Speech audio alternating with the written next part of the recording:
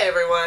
Welcome to Just Stripper Things. I am the artist formerly known as Sasha Sexiana, and today we'll be talking about business as unusual. What happens when your body is your commodity. And maybe you can see this. My Black Panther shirt, isn't it awesome? Yeah! I'm very happy with it. I had a really awful week last week, so this is actually like my third or fourth attempt at filming this video because I tried to do it last week, but I was just not in the right headspace, and I went and did some retail therapy. So 2 Black Panther shirts and 1 Nine Inch Nails shirt later, here I am. Alright, so business.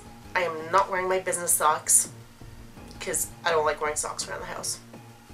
I'm kind of excited that it's getting warm because then I don't have to wear socks ever, which is nice.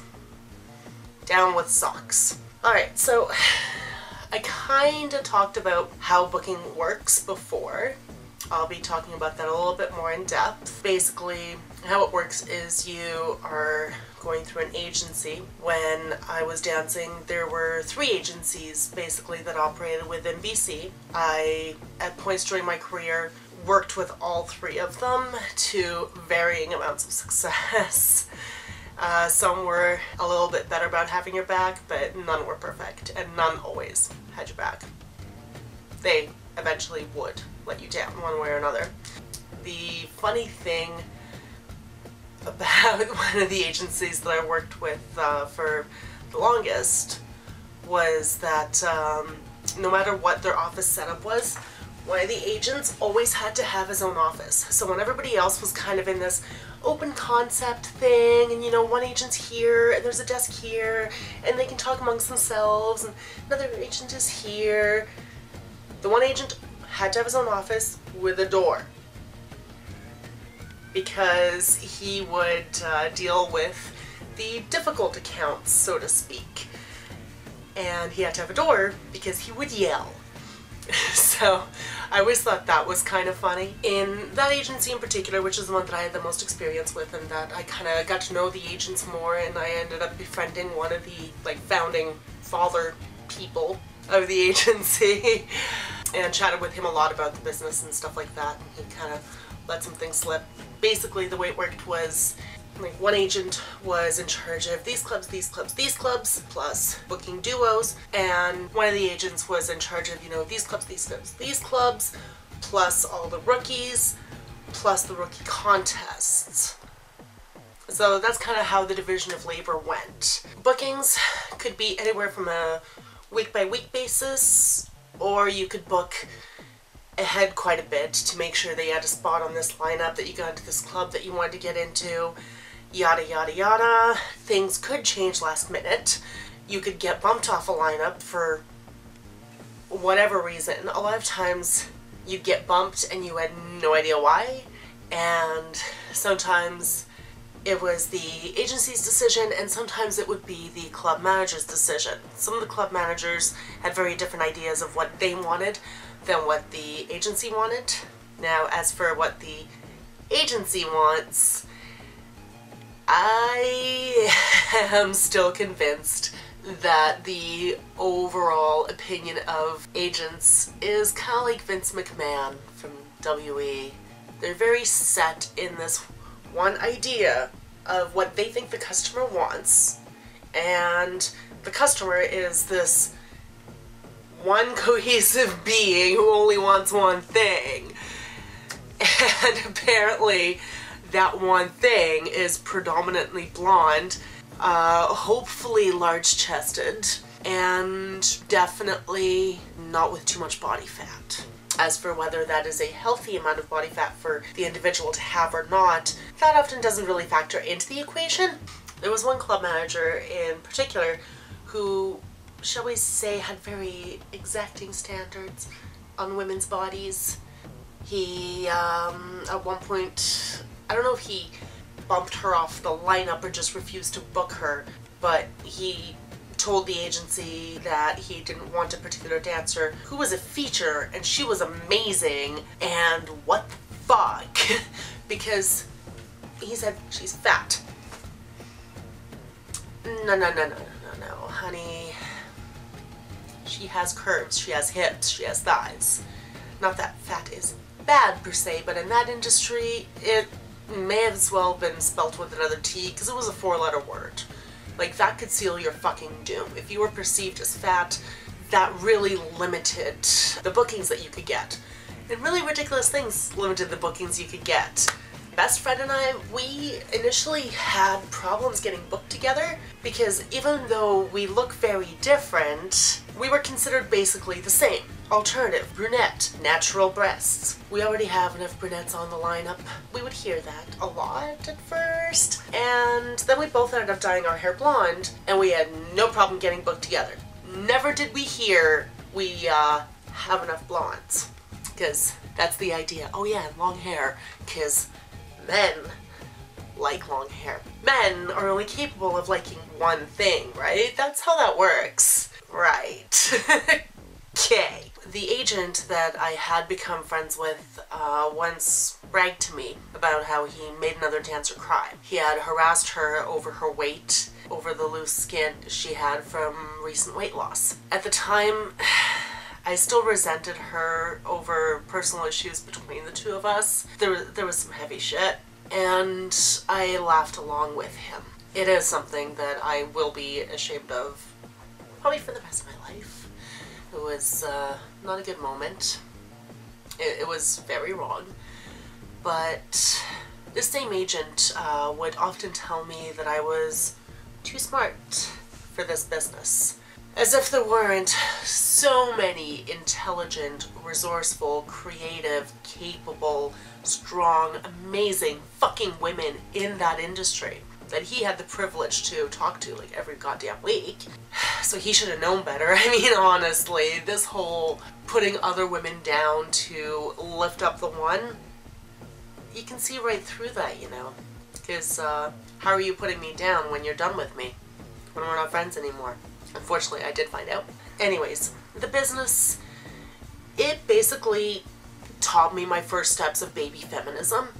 It taught me solidarity with my fellow women. It taught me the strength of sisterhood and standing together. And you know what? We deserve better than that. A friend of mine deserved better than to be told she couldn't get a booking unless she lost 10 pounds in a week. Do you want eating disorders? Because that's how you get eating disorders. She deserved better.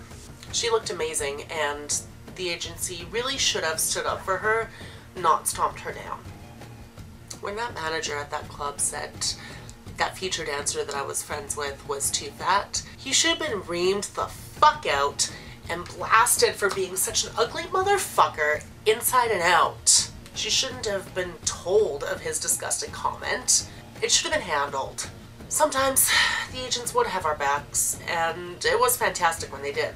When they didn't, it could get really nasty, and it would have devastating consequences.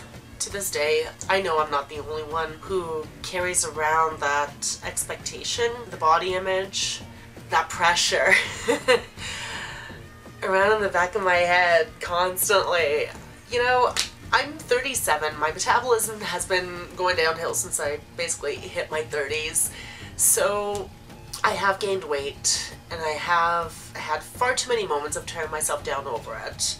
Way too many moments of hating my body for it. Because when you're in industries where your body is your commodity, your body is your product, and there are so many expectations of what your body should look like, how it should perform, what it has to be capable of doing, that sticks.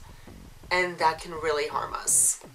Another thing that stuck with me, and it was one of those things where the pieces all kind of fit together into a really sickening realization after the fact.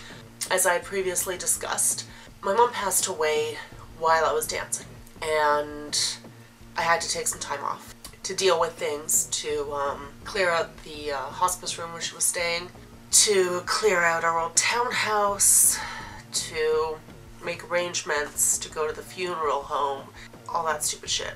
But because I wasn't planning on taking a week off, it came on, I mean, it didn't really come out of nowhere, but it felt like it did. Even though I knew she was gonna pass away, there's no way to brace yourself for that, really. Like, I wasn't prepared. There's just no way to prepare for that. So I ended up being stuck, and I had to call the agency and do one of the rookie contests just for a little extra money to fucking live. And the actual contest itself was actually a lot of fun. That was at the Barnett, which has been a vacant lot for like over a decade, which pretty much bothers us every time we drive by it. So the contest at the Barnett, how it used to go was you would do the first round in your street clothes, and you would do the second round in your costume. Well, I was prepared for that. So I honestly can't recall if I was wearing my Metallica like flame skull shirt thing or if it was just a black tank top, but I know I was wearing khaki green cut-off cargo pants and army boots with a spiked belt. And for some reason they had decided that they were gonna stop the first round of street clothes. And I went up to the DJ and I'm like, dude, no, please, can I still do it in street clothes? And he's just like, well, I think you look great. It would be totally cool with me if you went up there in your street clothes. That's more than okay with me. I'm like, yay. He was a great DJ. Everybody loved working with him. He was sincerely nice. He sincerely cared. And when you talk to so many people and you see so much sincerity versus insincerity, you kind of get to know the difference. So yeah, he was awesome. And he was totally gung-ho about it. And then he asks me, he's like, hey, you know, the crowd's been kind of dead. We really need someone to kind of get them going. Would you mind going on first? Okay, yeah, sure, man. Dancing away your troubles is real effective. I went up there and I stomped around like a weirdly sexy, aggressive bitch to Rage Against the Machine, Bulls on Parade, and the crowd responded. So I get up stage, I go past the bar to go get dressed into my costume and yada yada yada. And there's the bartender and he's going like this. That's why we love the Barnett. The staff were really, really cool. And the crowd responded well to my costume thing as well. I continued with another Rage Against the Machine song, I believe, and then something else. The crowd seemed to dig it. I didn't win. The rookie won. And a year, maybe two later, when the Asians that I'd become friends with and I were talking about rookie contests, he told me which ones were not rigged. Some of them were, some of them were not. So in some of them, they actually went by what the audience filled out on these little paper things and yada yada yada, or whatever. He did not mention that club as being one that's not rigged. When I finally put two and two together, I realized often they will give the win at a rigged contest to the rookie, because that rookie will then get the confidence and they'll want to actually do it again, and then they can get another dancer out of it. So they made a decision for the business. It didn't matter that there was a difference of $60 in what one would take home. No, they made a decision for the business. On a brighter note, some club managers were actually really fantastic, and it was really, really difficult to get raises sometimes. One of the ways to get raises was to get promo. Now, if you went through the photographer that the agency very strongly recommended, you would, in the end, spend at least $2,000. And you could only order the posters in a batch of like 1,000. I was retired for like 2 years and I still had fucking posters. Oh my god. And even though I got the promo from the guy that was supposed to basically assure me that I would get a raise for having the promo, I still had to fight to get my fucking raise. It's funny because the last raise that I got, it didn't really come from the agency, so to speak. It's just the club managers just started deciding that I should get more money. One of them was very funny because he had somewhat recently taken over. He had been a DJ for a long time at the Fox. I can't remember how long it was in between when the old club manager left and when he became club manager, or entertainment manager. I think it was entertainment manager. Either way, he was in charge of giving us our pay, talking to the agency, the booking, da-da-da-da-da. And one week I go into the DJ booth to get my pay and I open it up and I look at it and he's working. He's in the booth doing his thing. I'm like, hey man,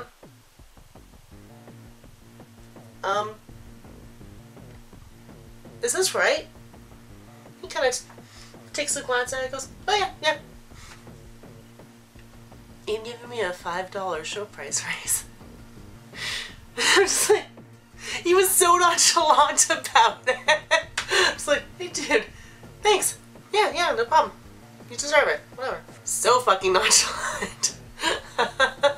It's great. Another club manager in Nanaimo really appreciated me and Jen. He saw that we both put on a good show, tried to put in the energy, tried to switch up the costumes, you know, put in effort, showed up on time, we're reliable, da-da-da-da-da. And at the end of our week, he's like, you know, seriously, this is how much you're going to be getting. And you can come back once a month. Just call me. Unfortunately, we didn't really book with that agency much. And when we did try to get back in, they gave us the runaround. So we didn't end up going back as often as we could. I mean, I guess we could have tried to go behind their backs, but it just seemed like bad business. Well, I think Jen continued booking with them for a couple clubs on the island at some point after I'd left. But I was just done with them. I'm like, fuck this. The club manager wants us, and you want to send us to where? Monty's? Where there's holes in the stage, and fuck, I hate that place? You want to send me there? And now you're telling me we can't book together? What? No. I'm going back to my main agency that loves the fact that we book together. And this is what one of the agents said, actually, was, oh yeah, no problem. Look, bam, 2 spots filled. Easy! So some of the agents appreciated that. And it really made things so much easier in so many ways, because it's really easy to just lose your fucking mind.